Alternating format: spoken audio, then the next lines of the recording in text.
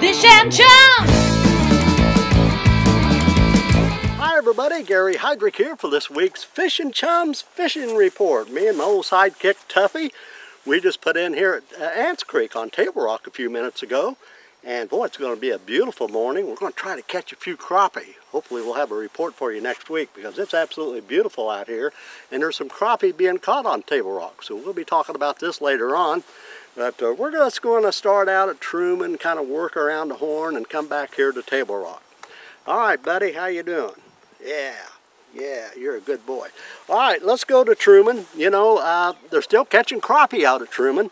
But I tell you, it's not quite as good as it was up on the flats and the pole timber as it was 2 or 3 weeks ago. They're still picking up fish there, but it's kind of going to the winter pattern at Truman.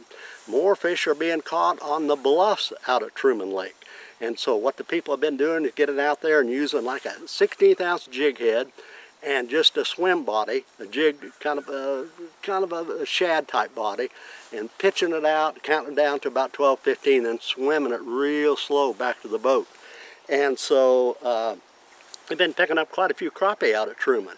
And especially if you can find a bluff with some cedar trees and pole timber and brush, you're going to catch fish.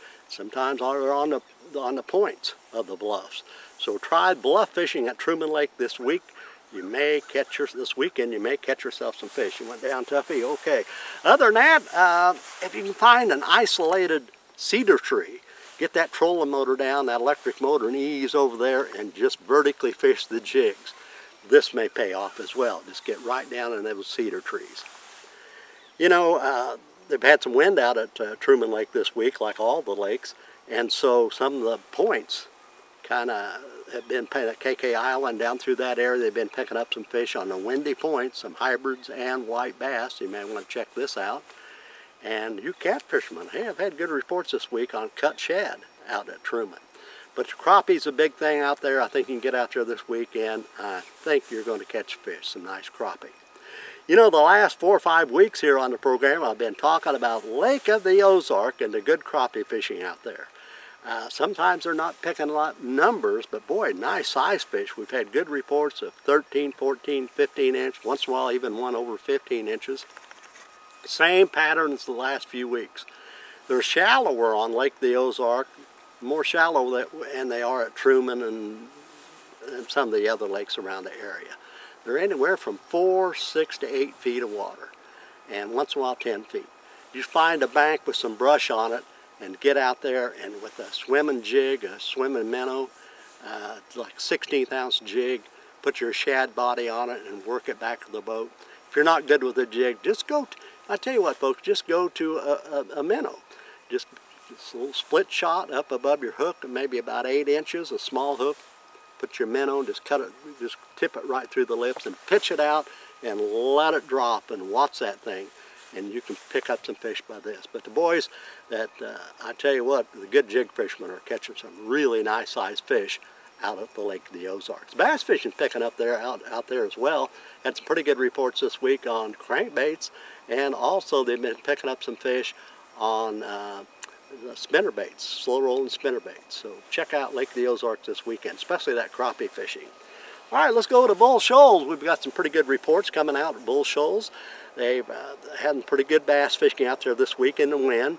If you have wind this weekend, get out there with a spinnerbait, a tandem spinnerbait. Fish the bluffs, the bluff points, and back into the creek arms.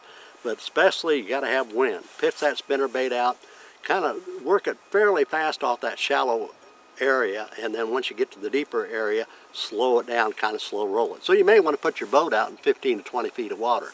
Pitch shallow, work that spinnerbait fast, and then slow it down. You're going to catch some fish, especially in the wind once again. Half-ounce football jigs have been picking up some fish out there. And a word we haven't heard too much about, jig and pig. There's been some jig and pig fishing out at several of the lakes right now. That's really produced some pretty good bass fishing this last week. Let's see, let's go back into the creek arms, Music Creek and some of these areas that have some laydowns. Go to the square-billed crankbaits at Bull Shoals and spinnerbaits, and I've had some reports, pretty good reports on the points and secondary points, wiggleworts, the crawdad colored wiggleworts. Try this. at Bull Shoals. Few crappie have been caught at Bull Shoals in a brush pile. They're deeper than Lake of the Ozarks. Go down around 15 to 18 to 22 feet of water under brush piles. And they've had some fair walleye fishing this week in the wind.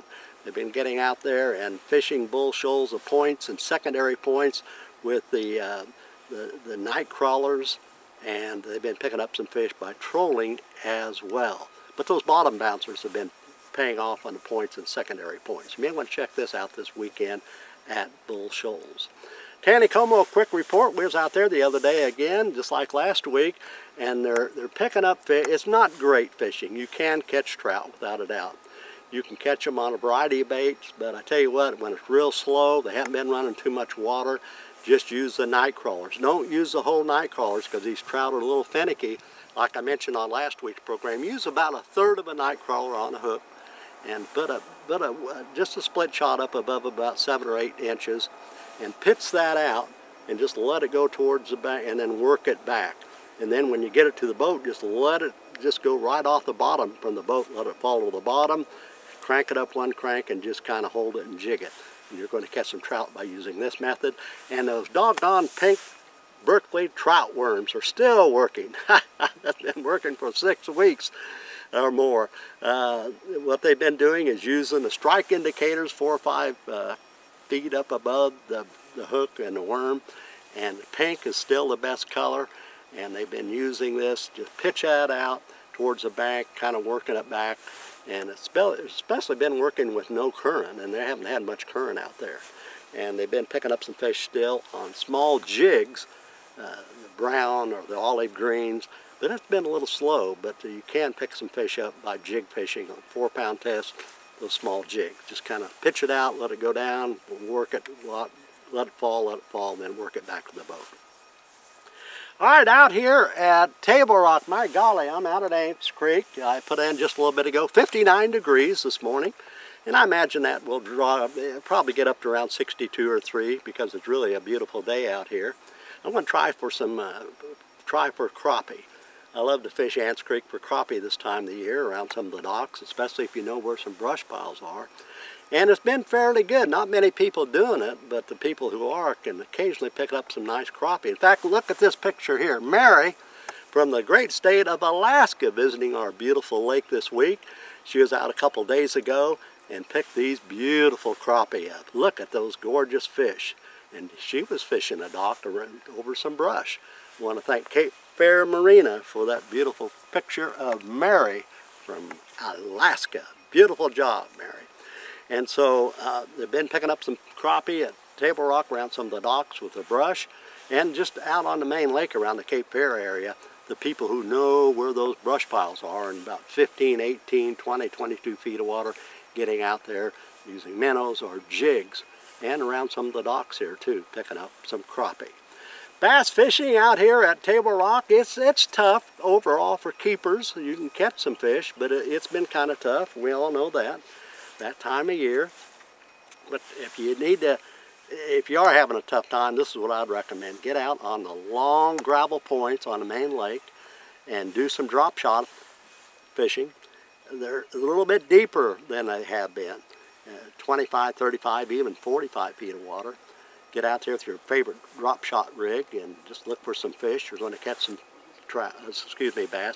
May not be the big ones, but at least a little bit of action. Occasionally you're going to pick up a keeper by doing this. Jig fishing, I would try jig and pig. I've had good reports of some fish being caught, maybe not a lot of keepers, but some fish being caught on jig and pig.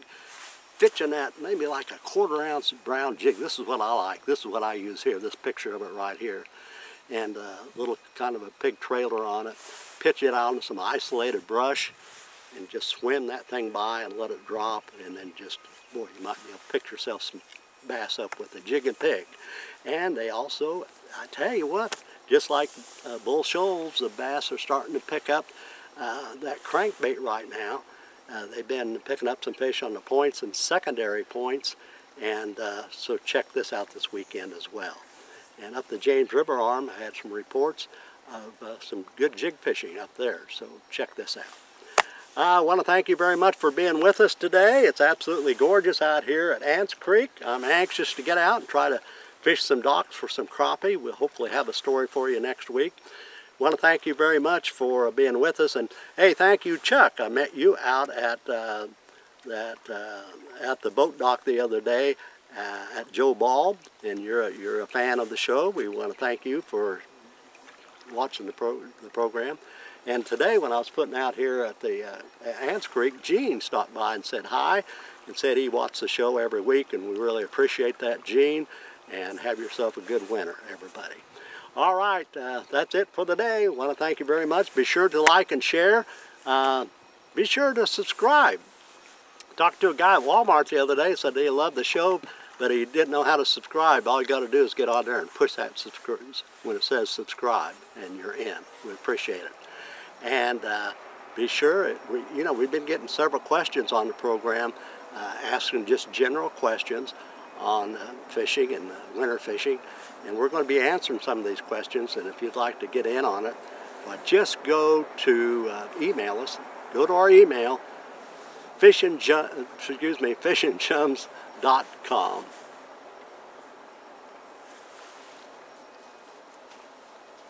And finally, we've been getting some emails, and in the next couple of weeks we're going to be spending some time answering some of the questions you've been asking here on Fishing Chums.